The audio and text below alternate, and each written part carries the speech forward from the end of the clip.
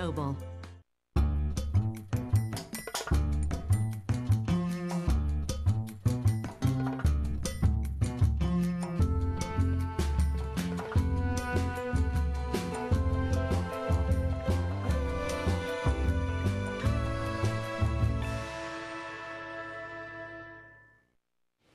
Hi there, thanks for joining us, everybody. I'm Ben Mankiewicz.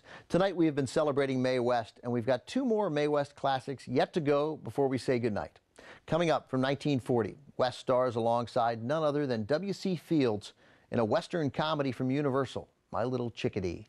This pairing was a big deal at the time, putting Mae West and W.C. Fields in a movie together, and they were each given plenty of opportunities to do what they did best. For West, that meant playing a woman who likes men, likes them a lot. And we know she likes men because she tells us with her bountiful sexual double entendres, which were Mae West's trademark.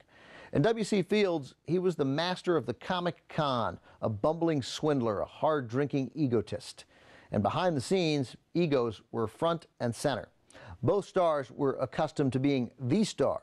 Neither felt particularly generous about sharing the spotlight. West and Fields locked horns even before shooting began, going back and forth on the script. West was under the impression she would be the writer. That was part of her deal. But somehow W.C. Fields got the same deal in his contract, that he would write the script. In the end, both West and Fields received a writing credit, with Fields writing his lines and West writing hers and most of the other dialogue. Not surprisingly, there are enough smart one-liners to go around. From 1940, and featuring Dick Foran and Margaret Hamilton, who had just recently completed what is now her most famous role as the Wicked Witch in The Wizard of Oz. Here's My Little Chickadee.